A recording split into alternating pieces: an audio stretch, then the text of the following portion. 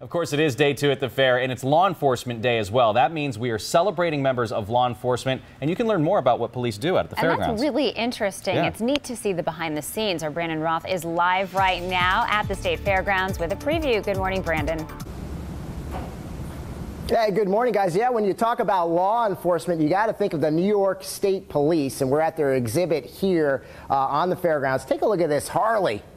Look at this thing. This is just some of the great history the New York State Police have. This is a 1966 Harley that troopers would have been riding back then. And this year, in particular, is important for the state police because it is their 100th anniversary. They're coming up on their 100th anniversary. They started back in 1917, and their first assignment was actually to provide security here at the New York State Fair. And this year there are some, in addition to the older exhibits, there's some new exhibits, really interesting. Take a look, come on over here. Take a look at this.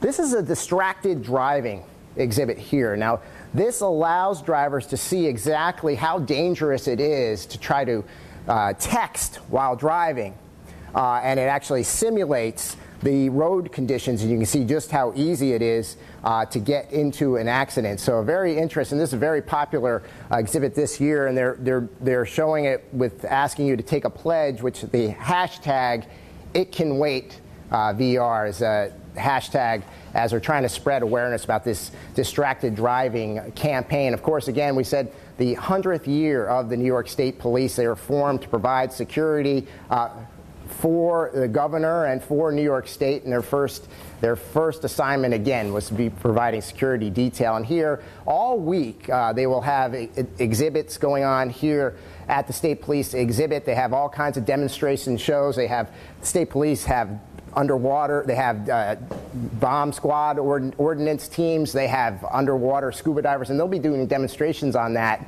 all week. And then real quick again, of course we talked about this being the 100th centennial. These are the first detail guys providing security here at the Great New York State Fair in 1917, and to honor that 100th anniversary, that centennial anniversary, they're going to be providing open houses at all of the State Police troop headquarters. There's 10 of them throughout the state all year. And one final point for Law Enforcement Day here at the State Fair, that all active duty and retired law enforcement as well as corrections officers will get into the fair for free.